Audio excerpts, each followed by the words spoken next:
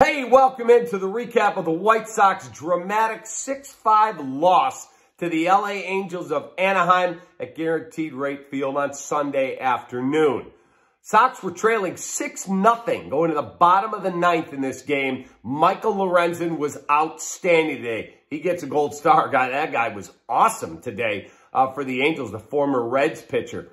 And all of a sudden, the Sox got rolling. Out comes Lorenzen. In goes Raisel Iglesias, their ace closer.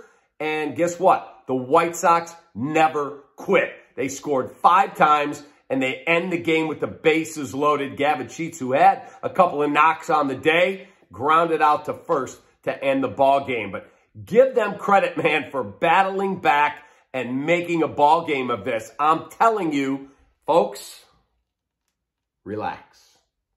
Relax.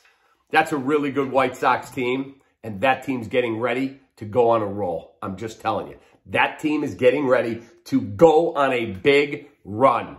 They are going to win their division. They are going to play really good baseball going forward. Tim Anderson had 3 more hits today. He had the home run in the first yesterday. It was the game-winning hit, and they never quit battling.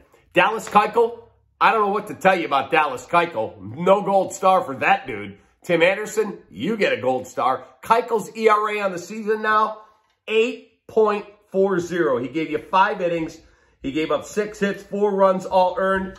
And the thing that's most troubling, he walked 5 guys. Got to get better pitching, whether that's Keuchel coming up from the minor leagues, whether that's getting Lance Lynn healthy and back in the rotation where they need him. But Dallas Keuchel has been lousy. Lousy.